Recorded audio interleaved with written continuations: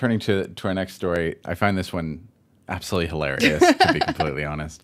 There is a direct upside for some parts of the crypto industry, but let me just go through this story a little bit. Razzlekhan and husband guilty of $4.5 billion Bitcoin launder.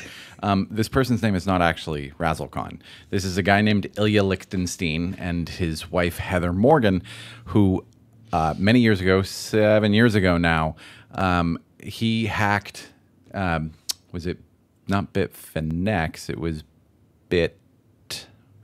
what was the bit? It was Bitfinex, yeah. So they hacked, there was like a $71 million hack. And then they've spent the last 7 years trying to hide that money and launder that money and bounce it around. And I remember when this hack happened. Yeah, yeah. And I mean, it was probably one of the biggest ones at the time, you know. And they were caught quite a long time ago. No, you must be thinking of someone. There's another couple that was caught, you know, not a while ago for doing some other kind of shady stuff. They were arrested in February of 22. So I guess that's a while ago. That's a year and a half ago. Yeah, it was in crypto land. Yeah, it's forever. So what I find especially funny about this is, so when you have, over the course of that time period, Bitcoin increased in value so much that it's now worth $4.5 billion. So they had a whole lot of Bitcoin that was worth an enormous amount of money, and they didn't want to draw attention to themselves as being the thieves that stole it. Wait, so just to underscore the quantities here, when they stole the money, it was worth $71 million. $71 million, and now it is worth $4.5 billion. Dang. Exactly. Okay. All right. That's crypto, folks. That's Bitcoin, at least.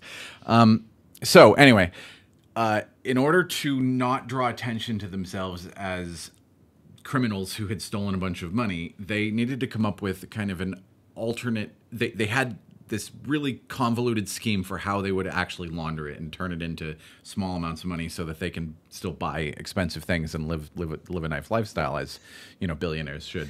But they also had to then come up with an excuse for where is this money coming from, right? And so she came up with this idea to be this like weird rapper with the moniker Razzlekhan. I assume that's how you pronounce it.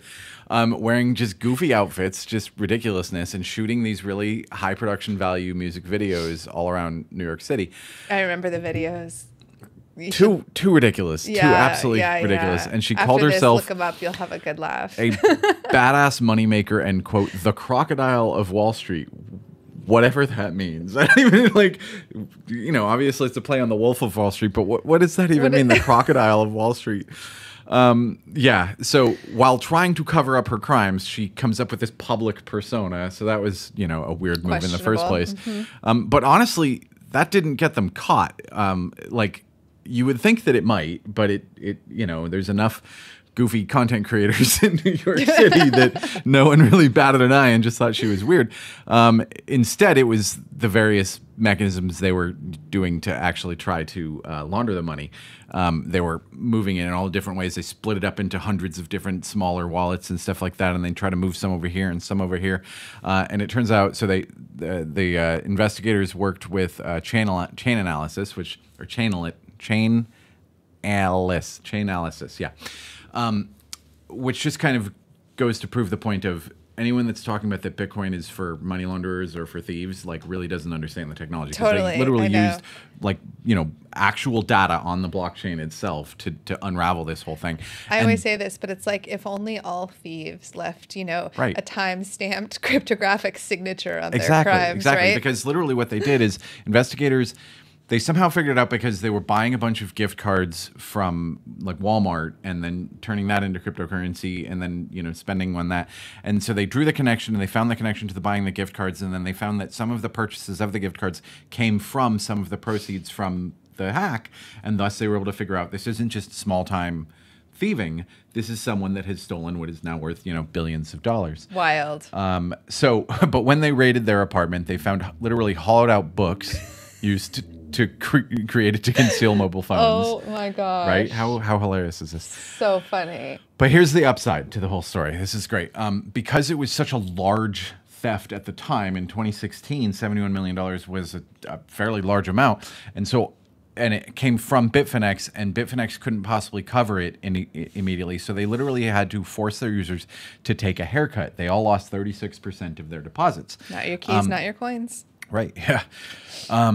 So by 2019, they had recouped everyone. They'd recouped most of those people, but some people decided to take equity in the firm in exchange instead. And now this $4.5 billion belongs to Bitfinex because they had recouped everyone. So they recouped everyone in Bitcoin at the value that it was. So it was beneficial for them to try to recoup, to pay people back as early as possible, kind of thing. Wow. But now, 3 years after they've finished recouping everyone and they finally get the money, or 4 years, they finally get the money, it's worth $4.5 billion, which means everyone that took equity is going to make bank. Dang. On that. So stoked about that. That was a fun little silver lining at the top, on top of the hilariousness of the story itself. It's nice to see a good outcome like that too. You know, I mean, in the world of crypto doom and gloom. Indeed, indeed.